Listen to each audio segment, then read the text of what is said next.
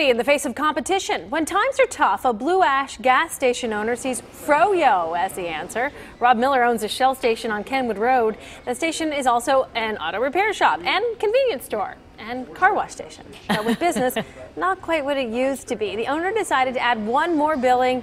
Now it's selling a frozen yogurt as well. It's shocking because you don't see this. Everybody thinks that we're a gas station that has an ice cream machine, when in essence, we're actually an ice cream store that sells gasoline. Rob says it's a competitive market and he's fighting for every dollar, whether that's from the pump or the yogurt machine.